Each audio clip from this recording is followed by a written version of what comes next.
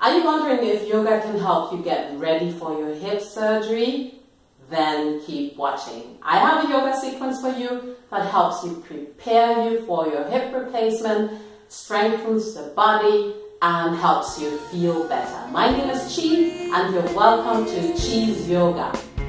Open your eyes and you will. This is a very difficult time in your life. You've always lived an active life and you never needed any help from anybody, and now you find yourself in this situation, getting ready for your hip surgery, replacing one or two hips, and that is a very difficult decision to make.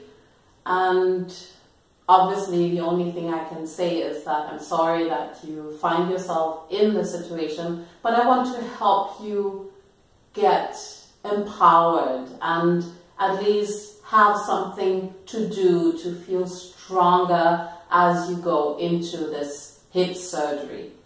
Make sure that you have a mat or a carpet you can lie on, and a lot of pillows and bolsters and blankets, because you are absolutely unique and we want to make sure that you stay within the pain-free range. Alright? So please lay down.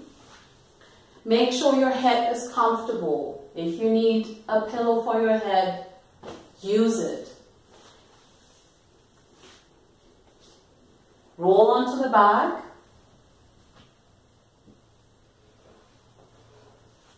And at this point, keep your knees bent.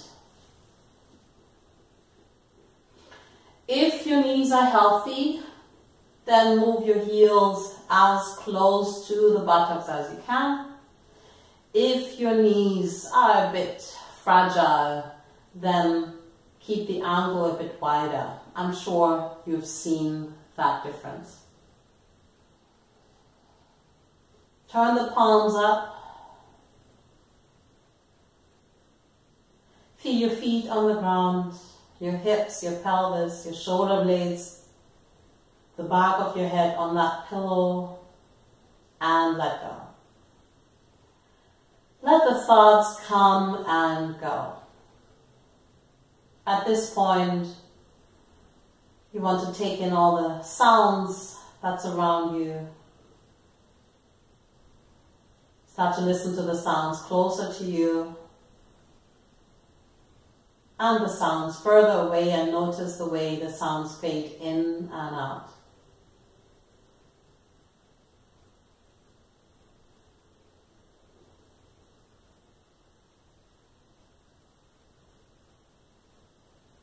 At this point, notice your breath.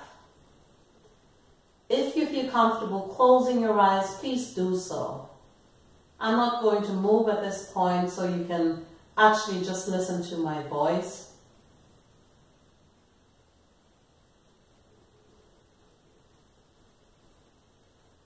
And I suggest you rest your palms on the belly and just notice the movement of the belly as you breathe in and out. Try to breathe through the nose exclusively. Breathing in through the nose and out through the nose. Lengthen the back of the neck, tuck the chin under, and observe the movement of the breath, of the belly, the bulging of the belly as you breathe in, and the softening of the body as you breathe out.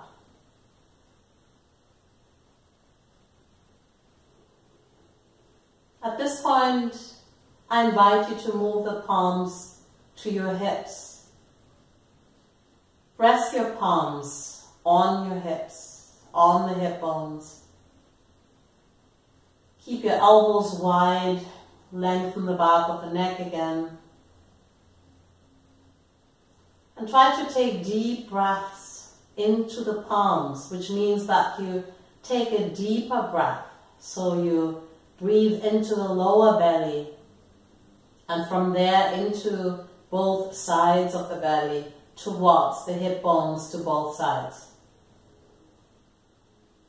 Breathing in and breathing out.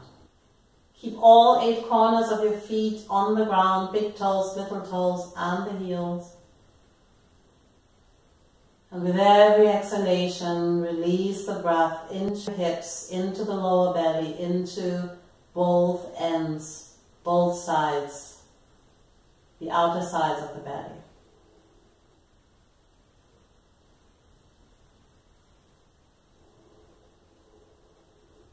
Stay here for 5 breaths.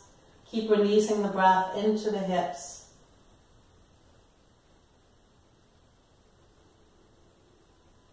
Let your forehead soften and spread. The corners of your eyes soften and spread.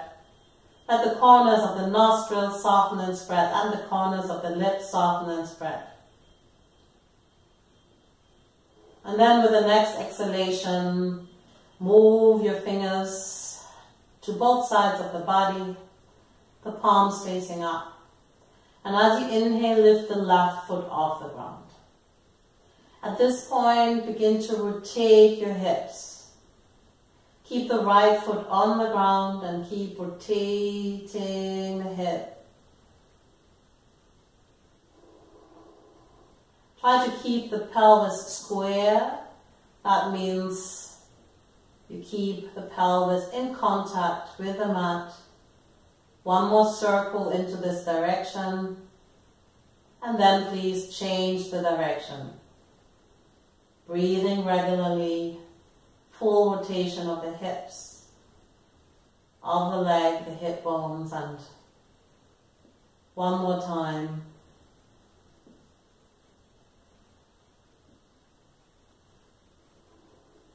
And rest the foot on the ground. Notice both sides, right and left, and as you inhale, lift the right foot off the ground. Full rotation of the right hip, trying to keep the pelvis square. You can either close your eyes or keep a soft focus, looking at the ceiling but not staring. Perhaps one hip feels better than the other. Perhaps you're just going in to replace one hip.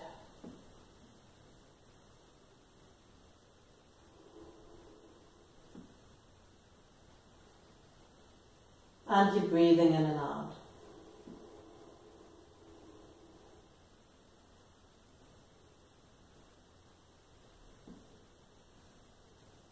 At this point, dismantle the pose.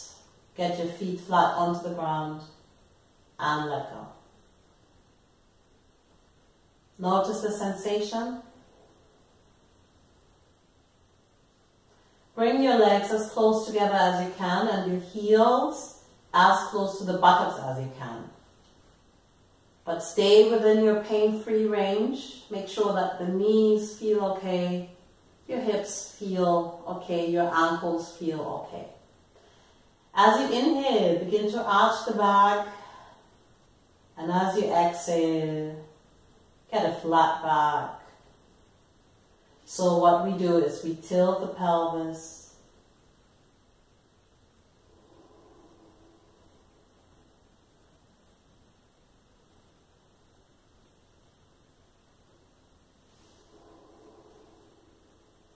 one more set, breathing regularly.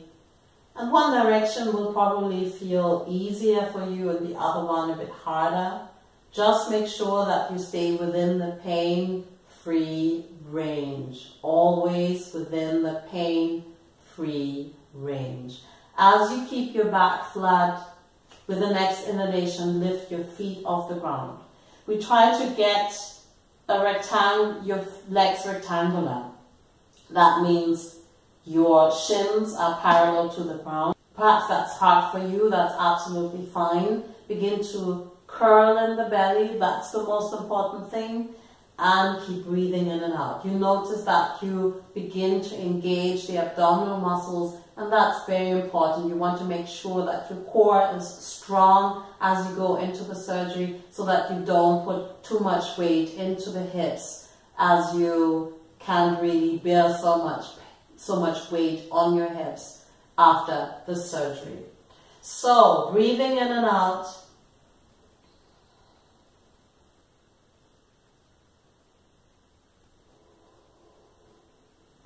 If this is hard for you, please stay here. That's absolutely fine. If you can go further, then we do exactly the same thing with the pelvis we did earlier. That means the tilt of the pelvis.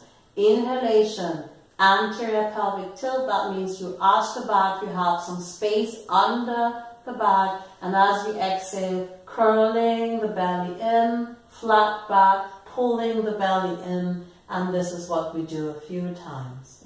Inhalation and exhalation. Lengthen the back of the neck. If you're trembling, that's great news.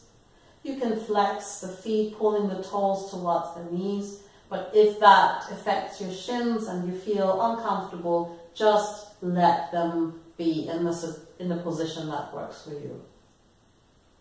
So let's repeat this 3 times. Keep a smile on the lips, soften the jaw. And avoid moving your legs back and forth.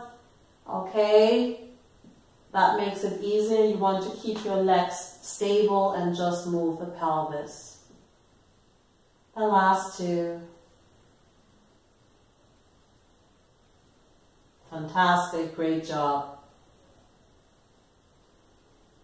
With the next exhalation, gently dismantle the poles, get your feet back down onto the ground. Keep your feet together. And again, move your heels as close to the buttocks as you can. And as close together as you can. As I said, stay within the pain-free range. And at this point, you need the blankets. So, pat the buttocks and your hips, the pelvis, on both sides. And perhaps you need more blankets at this point. Make sure you take your time. You can pause the video at this point too and really understand what you need. This is a very vulnerable place for you, so you want to breathe regularly in and out as you slowly begin to separate the legs, okay? So I know you may be afraid that this is going too far, so please stay within the pain-free range. Stay wherever you feel comfortable. If this is as far as you want to go today, this is absolutely fine. This is absolutely okay. If you can and want to go further, please do so too. But make sure you really pad your buttocks and your hips and your legs until you find the position that works for you, where you're not afraid and where you can breathe normally and steadily and regularly, okay? This is super important.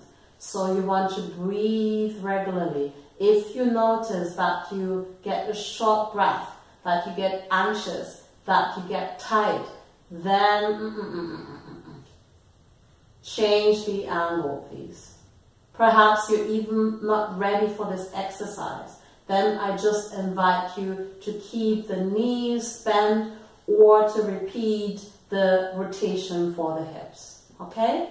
So you can, if you're not ready, breathe along with us. At the same time, you can also go in and out and just notice what you can do today. And I'm sure if you practice the sequence tomorrow, it will get better. Please let me hear from you in the comment section. If today you're fearful, let me know. I'm afraid. Write that below in the comment section. Just below this video, just scroll down and there's space for you to write it. I'm afraid. If you feel comfortable, write, I'm comfortable, okay? And perhaps that changes from day to day, so please let me know. Okay, so we get into this and we breathe regularly and try as much as possible to relax the hips, to let go of the tension. I know this is a very, very vulnerable place, and the hips represent faith and trust, and that is something we all have our dealings with, okay? So take your time, be kind to yourself, loving, and keep breathing into the hips. Again, if you want, you can rest your palms on the hip bones and you can release the breath into the hips, lengthening the back of the neck, keeping your elbows wide and letting the forehead soften and spread.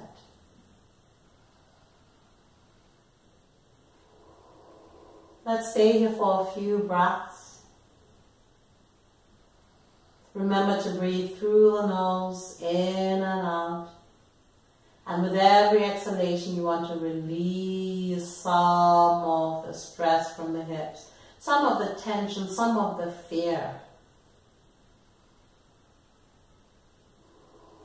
Relax the jaw. We don't want to divert the tension into other areas of the body. We just want to let go. Keep a smile on the lips and please stay here for 5 additional breaths. If you feel, wow, this feels super relaxed, I'm super cool, everything is fine and I can really relax, then you can actually at this point remove the pillows or the blankets, whatever you've used, and let go. But this is not for everyone, okay? You tune into your own body. Own your body, okay? You want to own the pain and not the pain own you, okay? So breathing regularly the last 3. Lengthening the back of the neck. Turning the palms up. Resting your arms on the ground.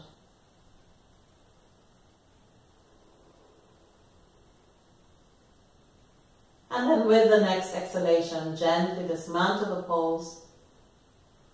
Bring the legs back together, take your time. Do that gently and carefully. Notice what they feel like. And at this point, gently and carefully stretch out the legs.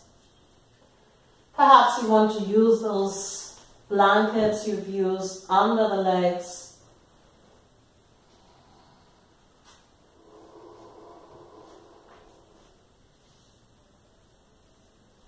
And let go. At this point, please close your eyes.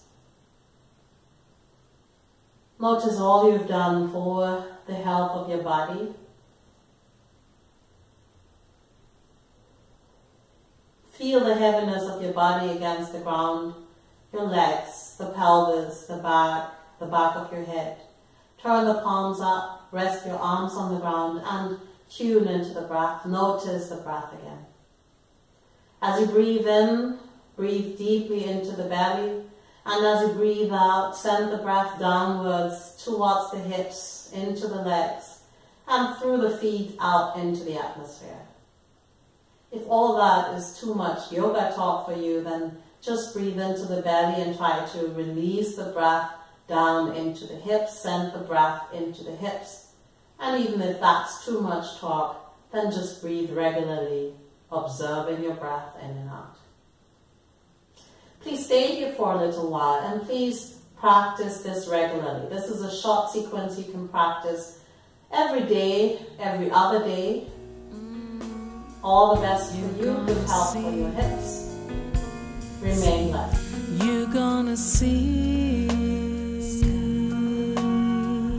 If you want customized sequences for your specific health condition, then come on over to thebodyconditioner.com and do your online quiz. The online quiz is a personalized online body assessment that helps me see your body, then assess it and send you customized sequences for your unique health condition. What do you have to lose? Accept your pain. If you like what I do, please click the thumbs up below this video. Also, subscribe down here, press that red button right there, and please share this video with every person you feel may benefit